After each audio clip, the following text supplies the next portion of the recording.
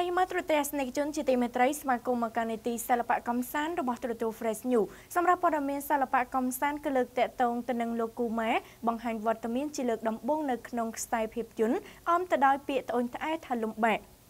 តារាចម្រៀងនៅក្នុងស្រទាប់យុវវ័យលោកគូម៉ាដែលបានសម្ដែងនៅក្នុងខ្សែភាពយន្តមួយដំបូងគេមានចំណងជើងថែអង្រឹងជាមួយនឹងការបង្ហាញវត្តមាននៅក្នុងវិស័យភាពយន្តលើកដំបូងនេះលោកក៏បានត្អូញត្អែផងដែរពីភាពលំបាកលំបិនអំឡុងពេលសម្ដែងពលគឺមិនដូចទៅនឹងការសម្ដែងនៅក្នុងបទចម្រៀងការ៉ាអូខេរបស់លោកនោះទេតារាចម្រៀងបែបយុវវ័យម្ចាស់បទប្រពន្ធខ្ញុំទេបងលោកគូម៉ាបានប្រាប់ឲ្យដឹងថាទោះបីជារឿងនេះជាភាពយន្តលើកដំបូងមែនប៉ុន្តែលោកហាក់ពេញចិត្តខ្លាំងទៅនឹងសាច់រឿងថ្មីប្លែកអមទៅដោយខ្លឹមសារអប់រំសំខាន់នៅក្នុងសាច់រឿងកំប្លែងនិងមនោសញ្ចេតនាស៊ីជម្រៅប៉ុន្តែការថតភាពយន្តបែបភ័យរន្ធត់ដំបូងនេះលោកឆ្លងកាត់ការលំបាកជាច្រើនជាមួយនឹងក្រុមការងារផលិតរួមទាំងការថតរហូតទល់ភ្លឺនៅក្នុងព្រៃជួបភ្លៀងក៏មានក្រុមការងារខ្លះរបួសផងដែរទោះបីជាត្រូវឆ្លងកាត់នៅឧបសគ្គភ្លៀងខ្យល់និងអត់ងងុយទល់ភ្លឺបន្តិចក្តីប៉ុន្តែលោកគូម៉ែបានសម្ដែងក្តីរំពឹងថាទស្សនិកជនដែលនិយមទស្សនាភាពយន្តខ្មែរនិងភាពយន្តបែបភ័យរន្ធត់និងចូលរួមគាំទ្រស្នាដៃដែលលោកបានចូលរួមសម្ដែងលើកដំបូងនេះយ៉ាងណាមិញបើទោះបីជាទទួលបានការគាំទ្រច្រើនក្តី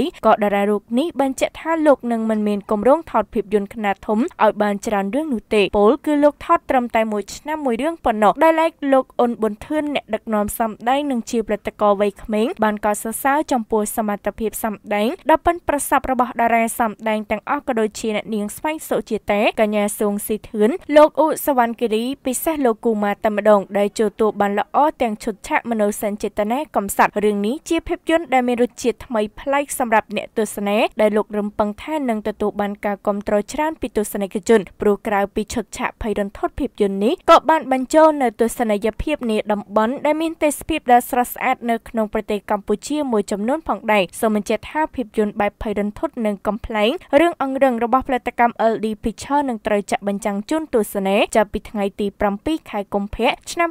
2019នៅគ្រប់រោងភាពយន្តទំនើបទាំងអស់នៅកម្ពុជា